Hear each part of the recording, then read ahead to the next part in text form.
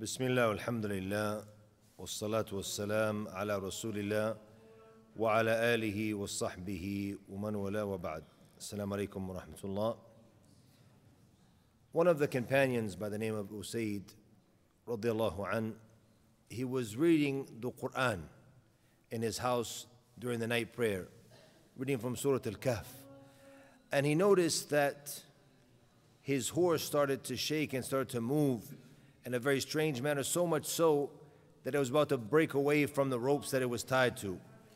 And he feared that the horse would trample his children. So he stopped reading the Quran and he went the next day and told our beloved Prophet sallallahu alaihi wasallam about the story of what had happened to him. And the Prophet alaihi salatu wasalam, he said that this is the sakina that was sent down with the Quran. This is the tranquility that was sent down with the Quran. And this is a reminder to us of the power of the Quran and of the power of this surah, Surah Al-Kahf. Many times when we reflect on Surah Al-Kahf, we immediately go right away to the virtues and the reward that we get for reading Surah Al-Kahf. In fact, I can guarantee that hands down, the majority of us who read Surah Al-Kahf every Friday, we do it because it's sunnah, but we're looking for the ajr, for the reward. And what is the reward from reading Surah Al-Kahf every Friday? What do we get in return when we read Surah Al-Kahf every Friday? What did the Prophet ﷺ say about it? That whoever recites Surah Al-Kahf on jummah, on Friday, that a light will shine from beneath his feet to the clouds of the sky. Different narrations, and even the scholars, they differed about these narrations, are they authentic or not. But inshallah, perhaps that they're hasan, that they're a sound narration, or this one anyways, inshallah ta'ala. So this is one of the great rewards that we get from reading Surah Al-Kahf. Also, we know the general hadith about whoever memorizes the first 10 verses from Surah Al-Kahf, what does he get in return? Another narration, it's the last 10, but in Sahih Muslim it's the first 10. The first 10 verses, whoever memorizes them, what does he get in return? A protection from the Dajjal.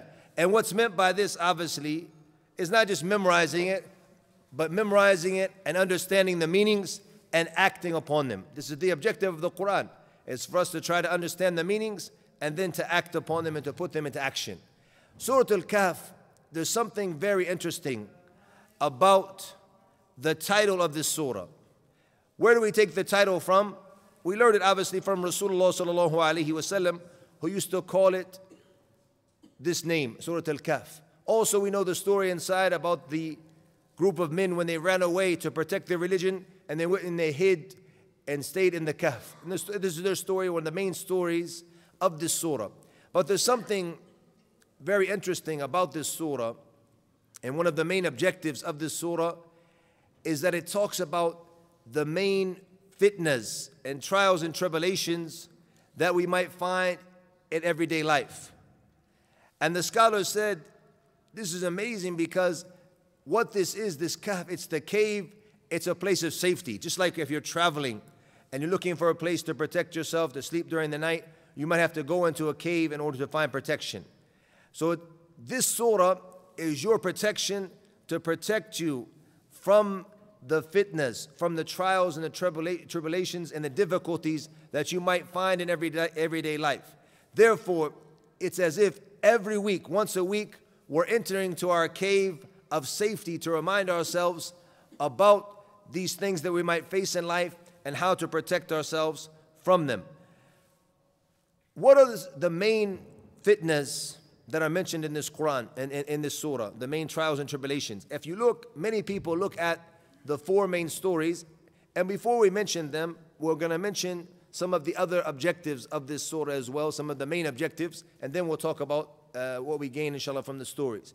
From the main objectives of this surah, obviously, as we mentioned, how to deal with these trials and tribulations and to remind ourselves of them, because when you're aware that something might come like this, you're prepared. It happened to me now. So now you know how to deal with it, and you're expecting that it might come. Also, one of the main objectives of this surah is the tawheed of Allah subhanahu wa ta'ala. And you'll notice when you look into the surah in the beginning, Allah subhanahu wa ta'ala talks about His tawheed, the issue of worshiping Allah subhanahu wa ta'ala and not joining partners with the danger of shirk. وَيُنذِرَ الَّذِينَ قَالُوا اتَّخَذَ اللَّهُ وَلَدًا. And it's a warning to those who claimed that Allah took a son. Warning about the shirk and the dangers of shirk. And at the end of the surah, إِنَّمَا إِلَهُكُمْ إِلَهُ وَاحِدٌ. From this verse, when Allah subhanahu wa ta'ala talks about that, indeed, your Lord is one Lord, one ilah, subhanahu wa ta'ala. So it starts with the issue of tawheed and it ends with the issue of tawheed. Also, if you focus on the meanings in the surah, it also goes into detail in several aspects of the tawheed. The oneness of Allah subhanahu wa ta'ala, His right to be worshipped, and staying away from what contradicts that, joining partners, making shirk with Allah subhanahu wa ta'ala. Also, it talks about the greatness of Allah subhanahu wa ta'ala. When Allah subhanahu wa ta'ala asks us, أَفَحَسِبَتَ أَنَّ أَصْحَابَ الْكَهْفِ وَالرَّقِيمِ كَانُوا مِنْ آيَاتِنَا عَجَبًا. You think the story about these people of the Kahf and the Raqib, that it was something amazing. It's an amazing story, but what Allah is telling us to reflect on in this verse is that the other things from the creation of Allah subhanahu wa ta'ala are actually greater. If you look at ourselves, the creation of the human being, it's greater than the story of the people of the Kahf. If you look at the heavens and the earth, the sun, the moon, all of these creations of Allah subhanahu wa ta'ala, all of them are greater than that of the story of the people of the Kahf as well. This is what Allah is reminding us of, is His greatness. And when He reminds us of His greatness, it reminds us of our right upon Him to worship Him and to obey Him subhanahu wa ta'ala. Also, it talks in detail in several verses throughout the surah about the ba'th, about the resurrection and returning to Allah subhanahu wa ta'ala and being held accountable for our deeds. And also in the beginning, obviously, talking about the Quran and the objectives of the Quran is also one of the themes or the themes of this great surah. When we talk about the fitnas, the trials and tribulations that are mentioned in the stories of this surah, the main stories. The main stories in this surah, how many are there? Four of them, 4 stories. Jazakumullah khair. 4 stories. What is the first story? The people of the cave.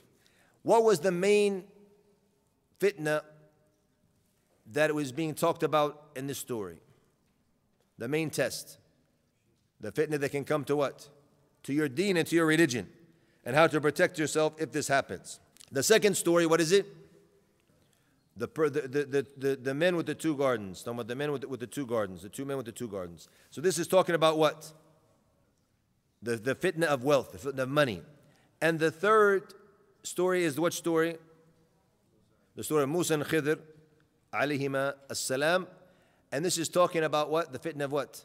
Knowledge. And the fourth story is the story of who? Al-Qarnayn. And it's talking about the fitna, the test of what?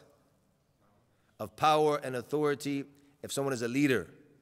These are the main stories of the Quran, of this surah, and these are the main tests and the fitnas that are mentioned in each one of these stories. However, there are other fitnas as well. If you were to look at the hadith of the Prophet sallallahu alaihi wasallam, he said that the greatest fitna for us, for the men, what is it? Women. The fitna of women. Is it the greatest fitna, Shabab? For most men it is. But it's not mentioned in the surah, or is it mentioned in the surah? Pay attention.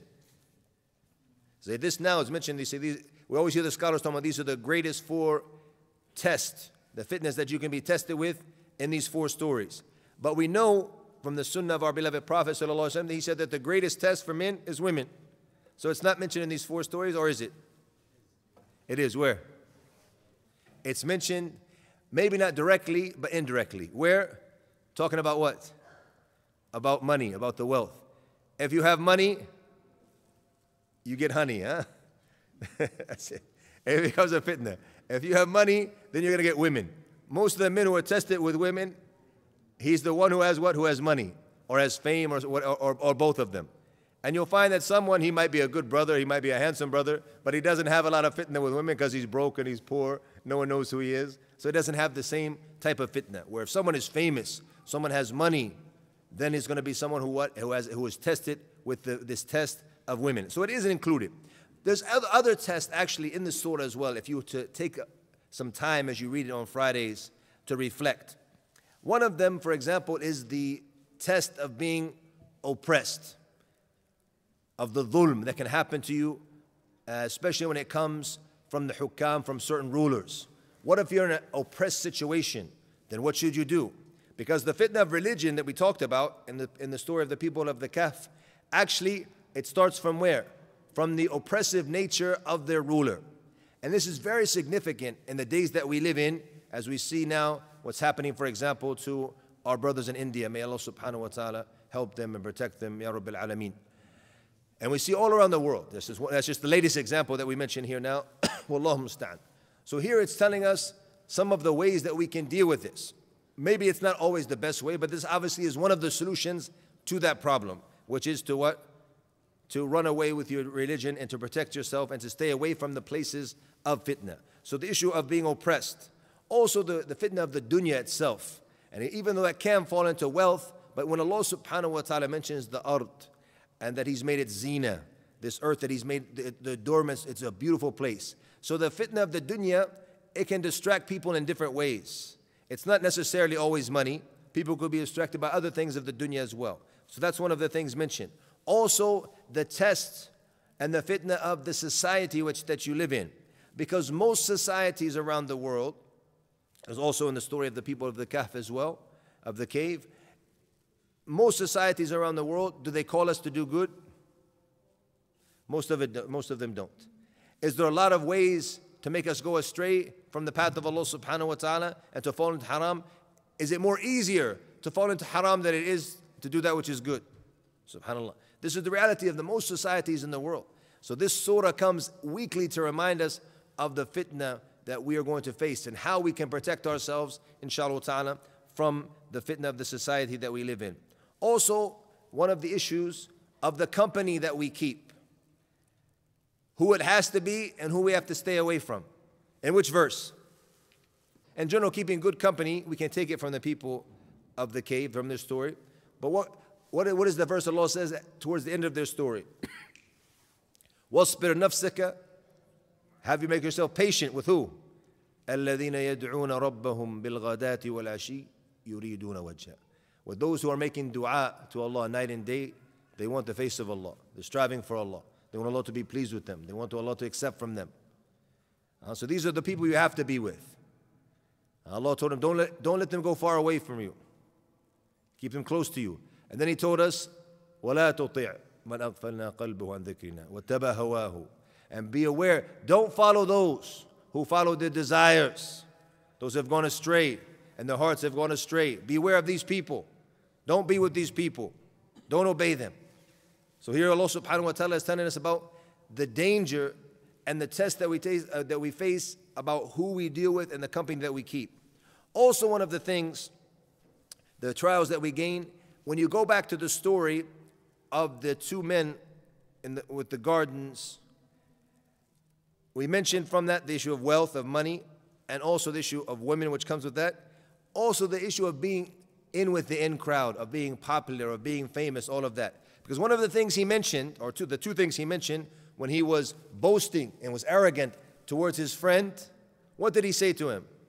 أَنَا أَكْثَرُ مِنْكَ مَالًا وَأَعَزُّ نَفَرًا. And we always focus on the first part, about the issue of the mal, of the money. But he said also, أَعَزُّ نَفَرًا. I have more supporters, I have more followers, I have more people around me than you. I'm someone who's important. I'm VIP. When I come, people come to give me salams. People come to spend time with me. Nobody hangs out with you. You're a loser. This is basically what he's telling his friend, right? So this is one of the things now. It's a fitna for him who has the following, but it's also a fitna for the ones following as well. What happens now if someone famous comes here to give a talk? Mufti Mink, when he comes to Qatar, what does everybody want to do? If they can get close enough with him to get the selfie, they want to get it. If they can't get it, Facebook Live. I'm at the Mufti Mink lecture. This is what everybody does, right? And they want to show the people that I'm with someone who's important. If someone goes and you guys were at a lesson last night on Thursday night?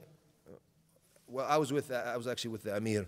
I was having dinner and we were talking about some things. Or I was with, the businessman so-and-so who owns this and this and this. I was with so-and-so and so-and-so. Actually, there was a football player who came in, and the movie star, the famous guy on TV. I was actually having dinner with him when you guys were in the lesson. So this becomes a fitna for all of the people as well. And also the fitna of a shaitan. Allah subhanahu wa ta'ala mentions in the one verse when he refused to make sujood li Adam. And Allah asked us the question, because he said he went away from the command of Allah. He's the only one who refused to make sujood. And Allah says to us, أَفَتَتَّخِذُونَهُ وَذُرِّيَّتَهُ أَوْلِيَاءَ مِن دُونِي وَهُمْ لَكُمْ عَدُوٌّ. So do you take him and his offspring as supporters for you, and they are your clear enemy? Subhanallah. Allah wants us to think that you're your enemy and you're taking them and you're following them, subhanallah. So it's also one of the fitnas and the challenges.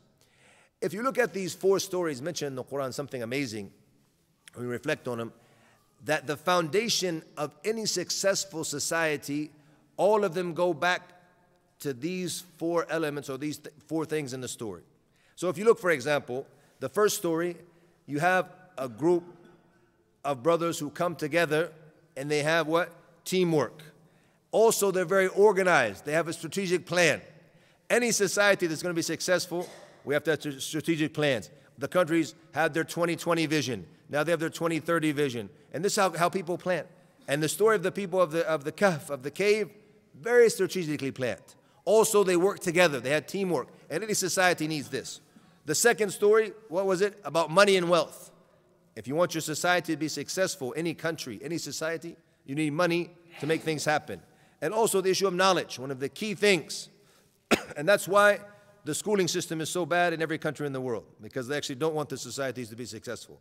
Otherwise, they would change it. It's been a broken system for 100 years plus, and they still teach us the same way and the same things, teaching us we have no benefit in our lives.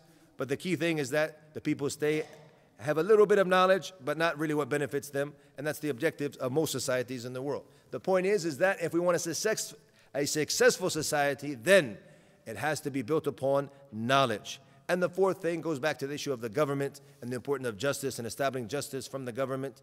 And this is the foundation of every society. If we look into the story of the people of the cave, and it's something amazing, it's a map to success. If you follow their story step by step and just reflect on it, it shows you if you want to be successful, what is the criteria? What do you need to do? The first thing starts with what? It starts with the true belief and the correct aqeedah. And everything always comes back to the true meaning of La ilaha illallah, which is an implementation. Implement it, not just something that we talk about on our tongues and say it's in our hearts, but something that has to show up in actions. And that's what we gain also from this story, that automatically when someone becomes a true believer and has true iman and strong iman, that it's going to put him into action. So these individuals, what happened when they believed in their Lord? What did Allah give them in return? إِنَّهُمْ فِتْيَةٌ آمَنُوا بِرَبِّهِمْ وَزِدْنَاهُمْ هُدًى. And after they believed, this young group of youngsters, they believed, Allah said, and we increased them in huda. We increased them in guidance. And what is huda? It's practicing, it's implementing the deen. Not just talking about it. It was the iman that started in the heart, a belief system that then turned into actions. And that's why as well, you're going to see when they stand up and they tell them what they believe in. Also, it leads to bravery, as we'll mention in a minute. Something very interesting, when you look at some of the first surahs that came down to the Prophet ﷺ, it also shows us some of the keys. Because one of the objectives of the people of the cave was for them to go to the cave to train themselves and to be able to worship Allah subhanahu wa ta'ala properly without any hardships and any problems. The first surah revealed to the Prophet ﷺ was what? Iqra. Starts with knowledge. Later surahs that came to him in the early stage of Mecca right away, Surah Al-Muzammil. What is Surah Al-Muzammil talking about? No. Surah Al-Muzammil is talking about ibadah, worshipping Allah subhanahu wa ta'ala, the night prayer, the impact of the Quran. This is what the Surah Al-Muzammil is focused on. Then Surah Al-Mudaththir, which you mentioned, then what happens? right away into action, da'wah, and standing up and giving da'wah. So these individuals in the story of the cave, we said that once you have true iman and it's put into action, then what happens? You become brave because you know you're upon the haqq. Any person who knows they're upon the haqq, they're upon the truth, they're going to be brave. They're going to stand in front of difficulties and they're going to be able to embrace it. In fact, and many times they'll be able to enjoy it and find ladha and find pleasure in it, even if they're going through difficulties, sometimes even if they're going through torture, subhanAllah, because they're doing it for Allah subhanahu wa ta'ala and they know the haqq and it's something that's rooted in their heart, subhanAllah. That's why these individuals, what did Allah say about them? First of all, because they put their iman into action, what did Allah do for them? وَرَبَطْنَا عَلَىٰ قُلُوبِهِمْ. That Allah subhanahu wa ta'ala made their hearts firm. You want your heart to be firm, you want to remain upon the haqq, start with true iman, strong iman that is illustrated in your actions. And then in return, Allah subhanahu wa ta'ala will keep you firm. When they stood up in front of their ruler, who was a tyrant, what did they say to him? Without any hesitation, with all the pride in their hearts, they said, Rabbuna, Rabbus samawati wal ard. That our Lord is the Rabb of the heavens and the earth. And then what did they say? لَن نَدْعُوَ مِن دُونِهِ أَحَدًا. That we'll never call on anyone else other than Him, subhanahu wa ta'ala. Also what we gain, and so this is something interesting from this, if you look at the next verse that comes after that, what do they talk about? Here they're talking about what their belief is. They affirm what? La ilaha illallah. That we only worship Allah subhanahu wa ta'ala. He's the only one deserving of worship. And then they say, هَؤُلَاءِ قَوْمُنَا اتَّخَذُوا مِن دُونِهِ إِلَهًا.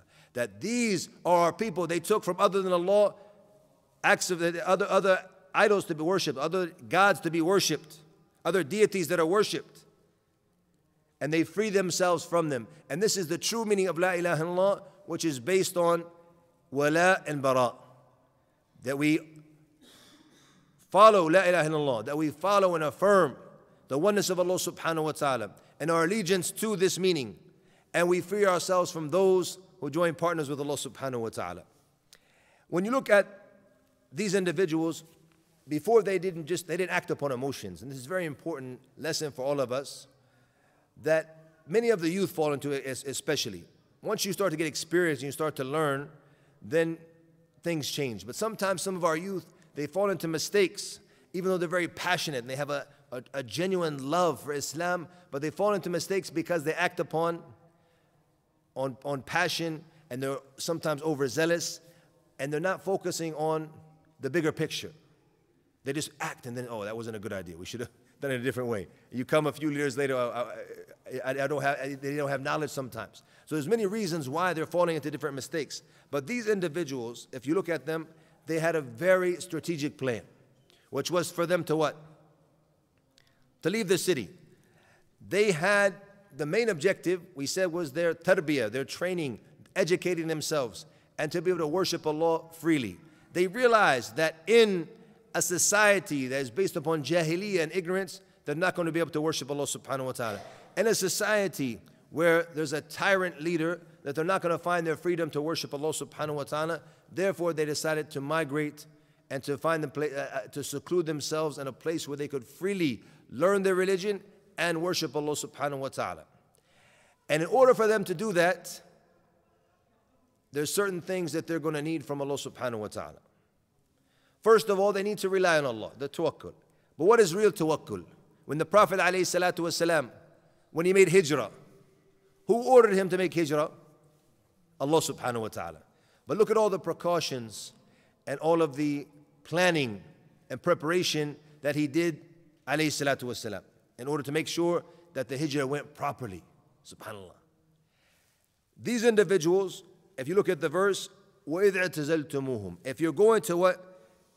Withdraw from your people and that which they worship, وَمَا يَعْبُدُونَ مِن دُونِ اللَّهِ إِلَّا اللَّهِ, if you're going to withdraw from these people, then you need to what? And go to the Kahf. What's going to get in return? So here they're going to the Kahf, and they're going to put their reliance on Allah subhanahu wa ta'ala. They're going to go to freely worship Allah subhanahu wa ta'ala, and they're going to retreat to the cave. What did they say at the end of the verse? What's going to happen in return? If you go for Allah subhanahu wa ta'ala and you put your trust in Allah subhanahu wa ta'ala, what is Allah going to do for you? يَنْشُرْ لَكُمْ رَبُّكُمْ مِنْ رَحْمَتِهِ. That Allah subhanahu wa ta'ala is going to give you from His mercy. Because once they go into the cave, there's two main components that they need. There's two main components that they need in order to be successful when they're in the cave. The rahmah that Allah puts between them so they can trust one another. They can be strong with each other. And then they're going to need the provisions in order to survive. And that's what the next one comes. وَيُهَيِّئْ لَكُم مِّنْ أَمْرِكُمْ مِرْفَقًا. That Allah will make and prepare for you from that which you need to facilitate for you. The means that you need to be successful. So they had a strategic plan. Also, one of the things that the scholars mention when you reflect on this, the issue of the number. How many of them were there? Was there a big number, or were there a big number or a small number? We don't know the exact number, but it comes in the verses which come. Was there 3 of them and the dog was the 4th? Were there 5 of them and the dog was the 6th? 7 and 8, as Ibn Abbas, he said this is the correct opinion. So let's take that opinion that it's 7. So they're a small number. They can move easily. They can go without being unseen. But if it's 200 people, all of them migrating, it's going to be more obvious. So here they have to have a smaller group in order to be able to maneuver more properly. Also, they took many precautions. From it is they went outside of the city. Not too far, up in a cave, obviously far away from people, but also they could go back in when they need to buy provisions and get things from the city as well. Also, who did they take with them? Their dog. And what is the benefit of having a dog in this situation? A watchdog, he's going to protect you. So how's he going to protect you? In 2 different ways. First of all, if someone's coming, whether it be an animal or it be people searching for you, what's he going to do to the dog? He's going to bark. He's going to bark and let you know someone's coming or something's coming. The second thing he's going to do for you is that if you're under attack, maybe he'll come and defend you. Saw something amazing the other day with my son and my other children. We were in Istanbul, and we're seeing the 2 young boys. They're coming with their sheep, coming back home in the evening time. It was on Jummah. It was actually last Jummah, before Maghrib. So they're coming home, and we see there's like 4 stray dogs, big ones as well, sitting on the other side of the valley. So the dog comes. There's one dog who's with the herd. He sees that now the herd is in trouble.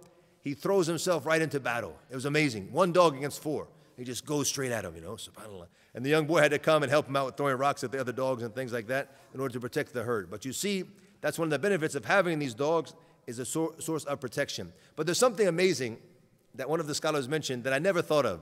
And this is the benefit of us gathering and reflecting on the Quran. One of the benefits of having a dog as well, if they're going in that small group of about 7 people, and they have a dog with them as they're walking through the wilderness, walking through the mountains, people are going to think they're doing what? If someone sees them, are they going to look suspicious? In fact, the dog's going to help them not look suspicious. What are they? 7 guys walking through the woods, walking through the mountains. What are they up to? Well, when they're walking with a dog, most likely, what are they doing? Hunting.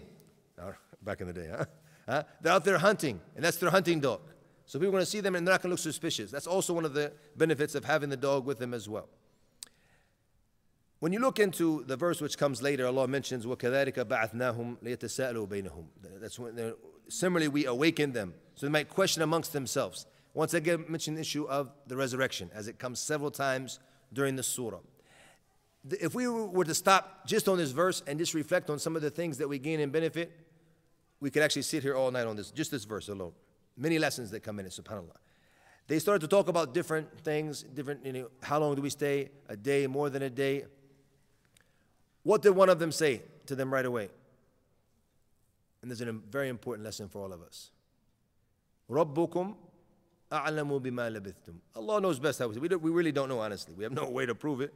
Is there much benefit in this right now and determining or guessing, actually, because we can't really determine. We can only guess how many days we've been here or how long we've been here.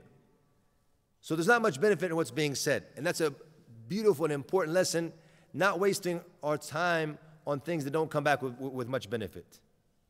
And that's one of the lessons all throughout this surah. Allah subhanahu wa ta'ala answering the questions that the Jews had when they asked the Prophet ﷺ about different, they told the Quraysh, ask him about these questions. Allah didn't go into some of the details because it's not really important. How many they were, how long they stayed. What's really important is the lessons that we gain from their stories. Dhul Qarnayn didn't go into any detail about him, went into the detail about some of the lessons we gained from his story. That's why, that's the objective, is not the information, but the objective is what do we gain in return? What can we benefit from this story? And then we can do this in all aspects of life. Once you start to think with the Quranic vision, with the vision from the Sunnah of the Prophet ﷺ, you say, what can I gain from this? Something bad that's happening. Always there can be something positive, what you can derive from it. Now, for example, when we see what's happening to our brothers in India, what positive can we derive from it here in Doha? An easy lesson. There could be several things if we were ready to reflect. But one of the key things that pops to us right away, what is it? It's a test for them, no doubt about that. It's a test for us as well, because most of us don't do anything about it. But it reminds us of our religious freedom that we have, alhamdulillah. We're free to practice. We practice in tranquility and beautiful masajid. Alhamdulillah, we have security, we have safety. We're not challenged like that, alhamdulillah. So what should this do in return for us right away? Should make us what? More grateful. وَلَئِن شَكَرْتُمْ لَأَزِيدَنَّكُمْ. And if you're thankful, then indeed I will increase you, Allah tells us. So right away, this should make me a better Muslim because of the ni'mah, the blessing that Allah gave me. Also, I know that if I want to support my brothers, if I want us as Muslims to be victorious, Allah told us in the Quran, إِن تَنْصُرَ اللَّهِ يَنْصُرْكُمْ. That if you support Allah, Allah will support you. If we're not returning to our religion and supporting Allah, then Allah is not going to support us in return. When you look at the story of the two men in the gardens, Allah subhanahu wa ta'ala mentions in the beginning different types of business from agriculture. And even if you want to reflect deeper, the issue of the nahar that was given to him. And even for Jarna, and obviously Allah subhanahu wa ta'ala is the one who made this river for them. But sometimes you're the one who has to open up canals and open up rivers. So also the scholars, they went and they said that this is some of the other type of machinery and things like that you need to build as well. It can be taken from that, as well as the issue of having a harbor, having a port, perhaps where he imports things, where he sends his goods off as well. All of that can fall into that little part of the ayah as well. What's being mentioned, different parts of tijara, of trading, of agriculture. But what does this lead to? And this is the reality of most individuals. If they're successful, what happens to them? They become arrogant. Look what I've done. And we have the expression nowadays, self-made. Look what I did, look what I accomplished. Me, myself, and I did this. It was me, my hard work. And the people tend to forget what? Forget who? Forget Allah subhanahu wa ta'ala. People tend to forget Allah subhanahu wa ta'ala. So what happened to this individual, and this is the danger of arrogance. That's why the Prophet ﷺ, what did he say about the kibr, arrogance? Whoever has a what? Atom's weight, something that small, of kibr, of pride in his heart, he will not enter the Jannah. Because what can it lead to? Just like what it led to in this individual's story. It led to what? It led to him disbelieving in Allah subhanahu wa ta'ala. وَمَا أَظُنُّ السَّاعَةَ قَائِمًا. He said, I don't even believe there's going to be an hour. I'm not going to be resurrected. I'm not going to go back. Nothing's going to happen. Saying that Allah doesn't exist, subhanAllah, a'udhu billah. He fell into shirk and fell into disbelief because of the success he had in the dunya. And the Lord reminds us, as they say, all good things always come to an end, right? The dunya, even ask any businessman, any of the brothers here or businessmen, you have your times when you're up, you have your times when you're down. It doesn't always last, subhanAllah. And this is the test. Are you going to be thankful? If you're thankful, many of the people who are thankful, Allah subhanahu wa ta'ala always opens up other doors for them in the future and puts barakah in their rizq and in their lives, inshallah ta'ala. When we go to the story of the knowledge, the third story of Musa and Khidr, all of the means to be successful in seeking and obtaining knowledge are mentioned in this story. First of all, traveling. الرحلة في طلب العلم. As the scholars of Islam showed us from the early times in Islam, traveling from country to country, city to city, And if you really want to obtain knowledge, that's what you have to do in most cases. Because sometimes when you're in your homeland, what happens? Do you learn? You can't learn because you're busy with your work, busy with family. But if you travel to another country, maybe by yourself, you might have to leave the family behind for some time, but you'll be free to be able to focus on obtaining knowledge. So that's one of the things, or you could add, make them two. Traveling and going to different lands and isolating yourself as well. That could also be one of the means from traveling to benefit and to gain knowledge. Also the issue of being what? Humble. Look at the lesson that Musa teaches us in this verse. How many things do we gain from what Musa said in the verse?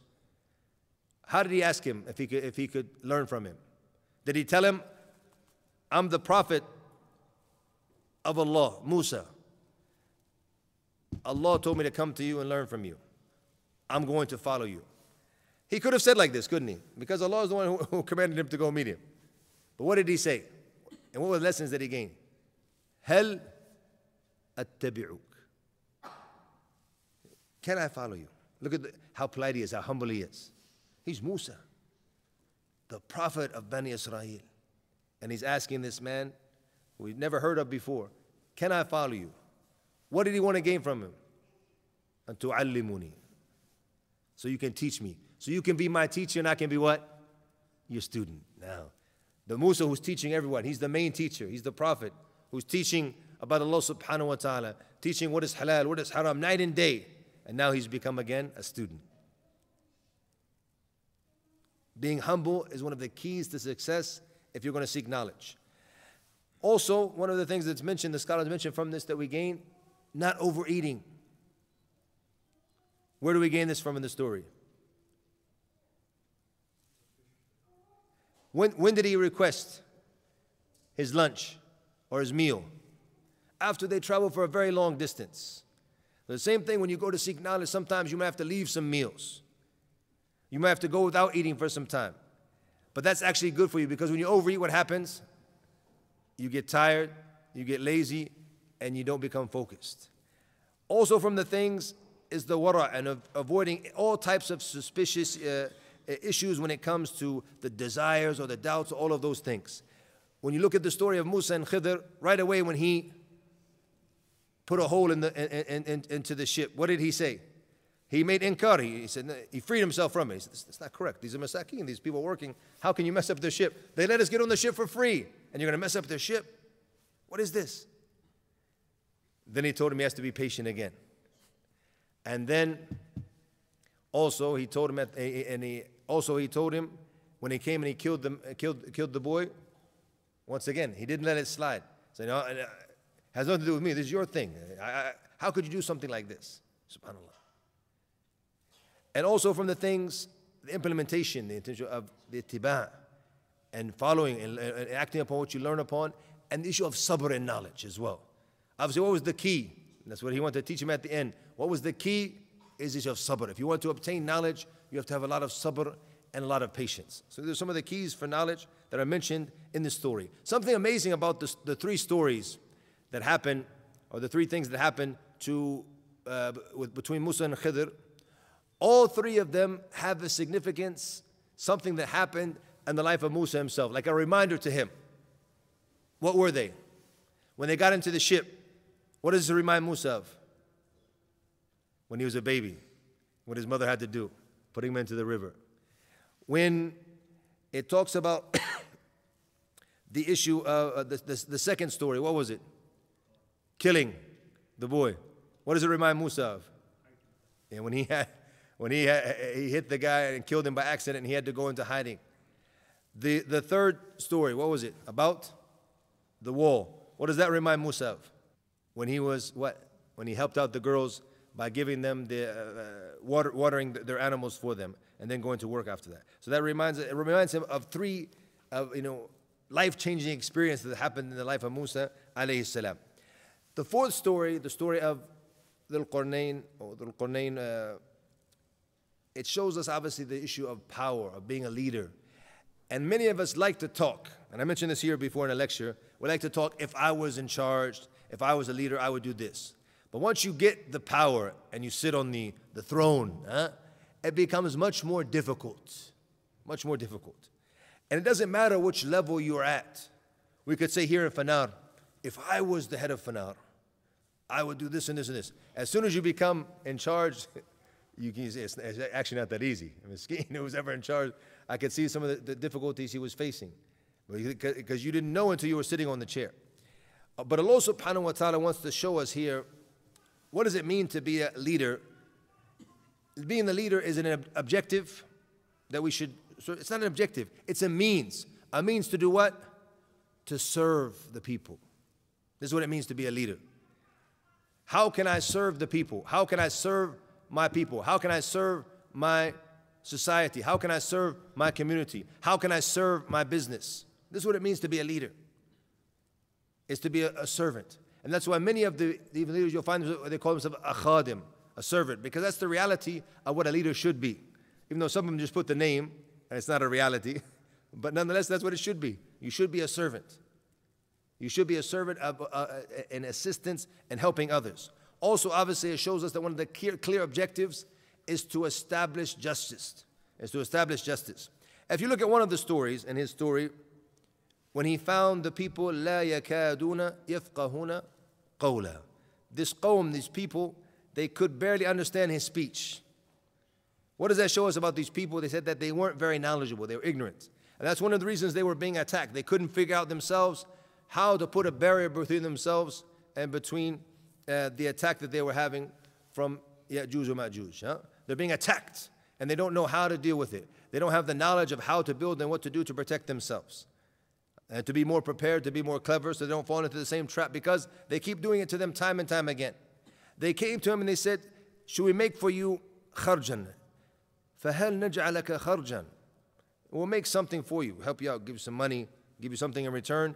If you'll build between us and them, saddan, build the barrier between us and them, help us. What did he reply to them right away? قَالَ مَا مَكَّنِي فِيهِ رَبِّي خَيْرٌ. What my Lord has given me is better. And this teaches that a leader is not after what? He's not after financial gain. It's not his objective. The fact he has to live okay, he has to live comfortable, no problem with that. But obviously his objective is not to gather money and have the people not have, as we see in many societies. He doesn't care about the money. And look at the cleverness right away of the leader right away. What did he do? He could have built it with himself, with his own soldiers. He has his army with him. They have the ability, they have the means to do it. But what did he do then? He wants to empower the people, to teach them to help themselves.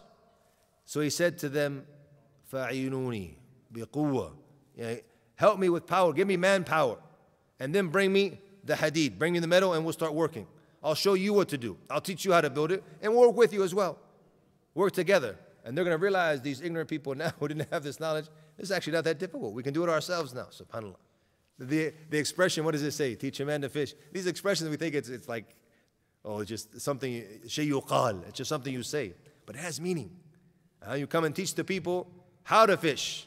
They'll eat for a lifetime. Help them one time, they're only going to eat for the day, right? The same meaning here now. I don't need your money, but I'm going to teach you how to do it yourself. Bring me your manpower. Your people work with us. We'll work with you and show you how to do it. And this is from the beauty of what it means to be a true leader and have true success upon earth when establishing justice and empowering the people. At the end of the surah, Allah subhanahu wa ta'ala mentions two different groups. One of them, الَّذِينَ ضَلَّ صَعْيُهُمْ فِي الْحَيَاةِ الدُّنْيَا. The ones whose efforts will be totally lost in this dunya. And what do these people think about themselves? وَهُمْ يَحْسَبُونَ أَنَّهُمْ يُحْسِنُونَ صُنْعًا. And they believe that they are doing good work. They're doing a good thing. But the reality is that they've gone astray from the path. Just like the ones who said, إِنَّمَا نَحْنُ مُصْلِحُونَ. The corruptors upon earth. They say that we're reformers. We're doing good upon earth, subhanAllah. Allah said, أَلَا إِنَّهُمْ هُمُ الْمُفْسِدُونَ. SubhanAllah. Indeed, that they are the corruptors upon the earth. وَلَكِنْ لَا يَشْعُرُونَ. They don't feel it. They don't understand it. So these people, subhanAllah, the same. They're making all of this effort, and they think they're doing a good thing, but they've gone astray in this dunya, and they're from the أخسرين أعمالا. They're from the true losers, يوم القيامة, who will come with nothing to benefit from all of the effort they made in this dunya. But then Allah mentions another group to us. إِنَّ الَّذِينَ آمَنُوا وَعَمِلُوا الصَّالِحَاتِ Indeed, those who believe and do good deeds, كانت لهم, they have what? جنات الفردوس نزلا. They will have the Jannah of Firdaus as their lodging, as a place where they will be living. May Allah subhanahu wa ta'ala make us all from them, Ya Rabbil Alameen. May Allah help us all to be from those who read the Quran and reflect on its meanings. Not just those who read for the barakah. Alhamdulillah, you're going to get the barakah. You're going to get the ajr. You're going to get the reward, and that's something that's good, alhamdulillah. But the true benefits of the Quran is when you start to go deep into the meanings of the Quran. That's why some of the scholars, they gave a beautiful example. They said that the Quran is like a bahr, like a sea.